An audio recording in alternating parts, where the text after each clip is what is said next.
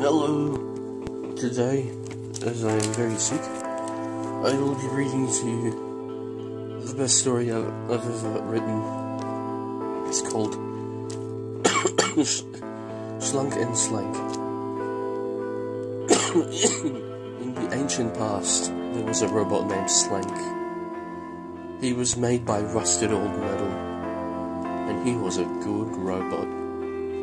But back then, there was a jealous person called Dr. Jelusish, who tried to make his own Slank.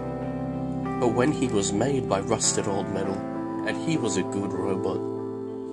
But back then, there was a jealous person called Dr. He was making it. Something bad happened. He forgot to set it to good. But when it was complete, it attacked Dr. Jelusish, and the little robot was named Slank. Then Slank was oiling himself. Then out of nowhere, Slank attacked. Slank was knocked out and awoken by a little insect. A robot insect with a lot of armor on it. The little insect prepared Slank. Slank gave his new friend a name called Luquaza. So they set out to the unknown. Then Slank and Luquaza saw a wrecked up lab, and they went inside. They saw a man on the floor. They helped the man up, and saw a name tag saying Dr. Jelusish. Then Dr. Jelusish awoke with a fright. He said, "Please, Slank, don't kill me, please." Slank said, "I'm not Slank, I am Slank." Dr. Jelusish said, "So, you're the real Slank and not the fake copy, Slank?" Slank said yes, so Dr. Jelusish explained what had happened, and said, "I have a special machine before I made Slank." Slank said, "Well, what's the special machine?" Dr. Jelusish said, "A sword." Slank said, "A sword?" Dr. Jelusish, "Yes, a sword. But no ordinary sword, it is a magical sword that can, that can destroy machines."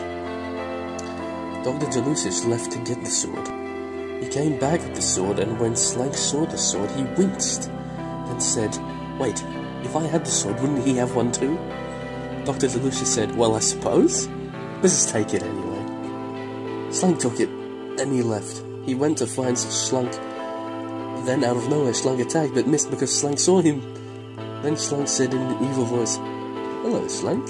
And Slank said, "Let's battle." Then he slid out a sword, and he attacked. Slank dodged and attacked. He missed, then they attacked at the same time and hit each other and blew up. Then Luquaza came, saw Slank's rusted body part, tried to repair him. After about a day, he fixed him. And Slank awoken and saw he was alive and repaired. He got back to the lab. Dr. Jelusish congratulated him and gave him a new body. Then he left. The end. Thank you.